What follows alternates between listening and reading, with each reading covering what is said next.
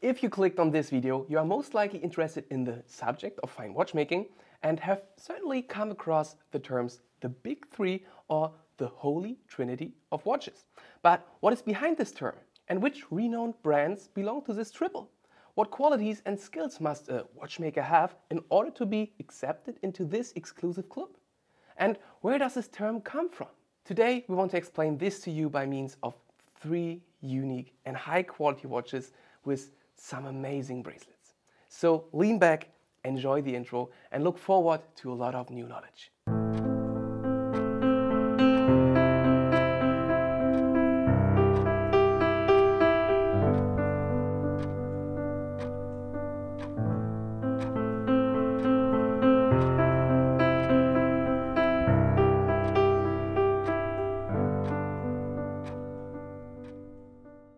When someone speaks of the Holy Trinity of Swiss watchmaking, they mean Audemars Piguet, Patek Philippe and Vacheron Constantin. The term stands for quality, craftsmanship, desirability and a high level of craftsmanship. In today's world of luxury watches, there are of course quite a few brands like Omega, Jaeger-LeCoultre, Rolex and many others that are also considered the pinnacle of watchmaking. However, our 3 brands today stand out and we'd like to explain why. The term Holy Trinity of watches has been used since the mid-1970s, and it is not really known where this term first appeared and was shaped. But it was probably coined by collectors and watch enthusiasts on various online forums where many of the nicknames and terms for watches have their roots. However, since the term is not an official club of watch brands, there are no official rules or criteria for what makes a watch brand worthy of inclusion or not. Furthermore, different people have different definitions. What is important to remember about this terminology, however, is that the Big Three or the Holy Trinity does not mean the same as the best 3. This trio of watchmakers does not automatically mean that they are the best in the industry. Rather, there are numerous factors and criteria that most likely guided the watch enthusiasts in the 70s. All 3 of these renowned Swiss watch brands have a very long history, testifying not only to centuries of experience, but also to their ongoing relevance in today's market. Patek Philippe was founded in 1839, while Audemars Piguet first saw the light of day in 1875. And Vacheron Constantin is the oldest watch manufacturer in the world, dating back to 1755. All 3 watch brands, then as now, focus on fine watchmaking, or haute horlogerie. They do not mass produce their watches and place more focus on craftsmanship, complicated movements and making watches as a works of art rather than functional watches. Part of the main collection of these companies focuses on timepieces with complicated complications ranging from minute repeaters and perpetual calendars to flyback chronographs with split seconds. Additionally, both Patek Philippe and Vacheron Constantin have had the honor of producing the world's most complicated watch at various times in their history. So just pay attention to this close-up from the Vacheron Constantin bracelet. What a finish! And each of our 3 watches today show the distinct art of watchmaking with handcrafted finishes, bracelets, and the use of the finest materials such as 18K yellow and white gold. Mechanics aside, all 3 are also known for movements that are lavishly handcrafted using traditional techniques, including the famous Côte de Genève, also known as Geneva stripes, as you can see it here on the Vacheron Constantin caliber 1003. It is often said that these 3 top brands pay as much attention to the decorations of their mostly hidden movements as they do to the dials, hands and external components of their fine watches. All these points clearly underline why, for example, Rolex does not quite fit into this conceptualization. In contrast to our triple, Rolex was designed to produce robust and reliable watches. Although there are also models made of noble materials and 1 or 2 highly complicated models, the brand is known for its tool watches, such as diving watches and chronographs like this Daytona, but also precise, simple watches like this Oyster Perpetual date from the 60s.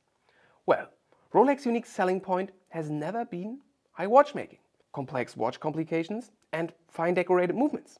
Instead, the crown expertise lies in making extremely durable, high-quality watches that are easy to use and practical for everyday wear.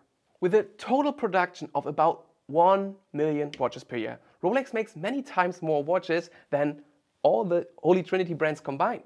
That's true for the 21st century, but also true for the 20th century. As a result, Rolex naturally cannot and has not been able to demonstrate the same level of attention and detail when it comes to hand finishing, embellishing and putting the finishing touches on the things that make a true haute horlogerie timepiece.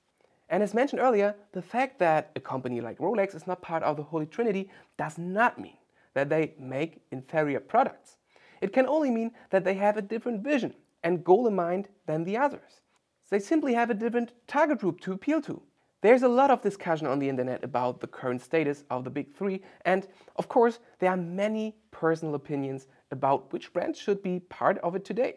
But that simply doesn't change the fact that when someone talks about the Holy Trinity, they mean Audemars Piguet, Patek Philippe and Vacheron Constantin.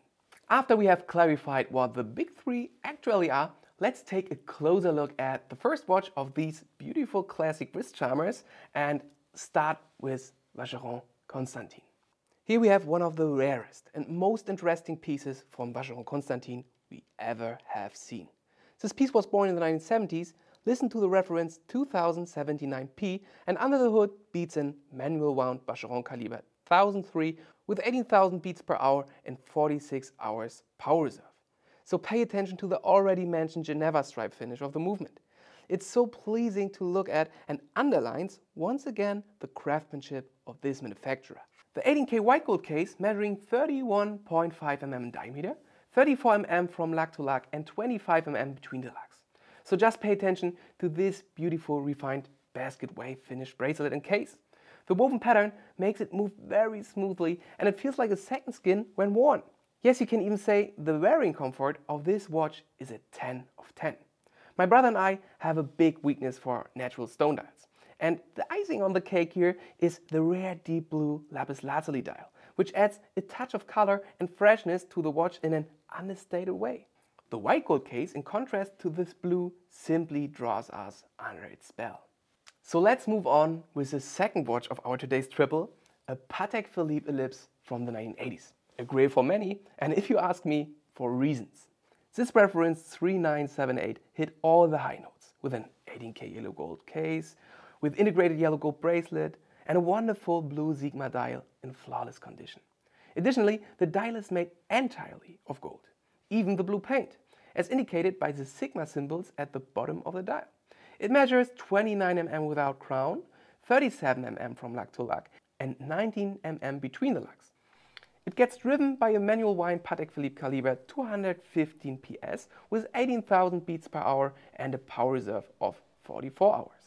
This watch is made of solid 106 grams yellow gold and yet is not too obtrusive on the wrist. For those who are rather critical of gold watches but have always flirted with a solid gold watch, this classic Ellipse is a very good choice. It is discreet with its rather small width, but still has a pleasant size due to the distance of 37 mm from lug to lug. Now let's move on to my personal favorite of today's triple, an Audemars Piguet in 18K white gold with a reference 74403, which is equipped with a so-called Bismarck bracelet, which we have never seen on a wristwatch before. The 18K white gold case measuring 33.5 mm in diameter, 33 mm from lug to lug, and the bracelet is 21 mm in width. This 18K white gold Bismarck bracelet is incredibly well made and also wears like a second skin. I don't know why, but the design strongly reminds me of small human-like structures. The icing on the cake here is the rare deep matte gray dial in flawless condition. It fitted with a caliber 2120, which is one of the most famous in the watch industry. Jointly developed by Jaeger-LeCoultre, Audemars Piguet and Vacheron Constantin, it remained for several decades the world's thinnest mechanical movement with automatic winding and central rotor. So what do all three watches have in common except for their status in the Trinity Club? They all have an integrated bracelet. We would like to take this opportunity to briefly tell you about the pros and cons of these bracelets.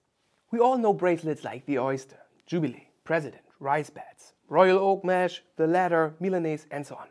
But the vintage world offers so much more, especially in the processing of gold raw materials. Historically, watches with integrated bracelets were a privilege of women. It would almost be more accurate to speak of bracelets with integrated watches.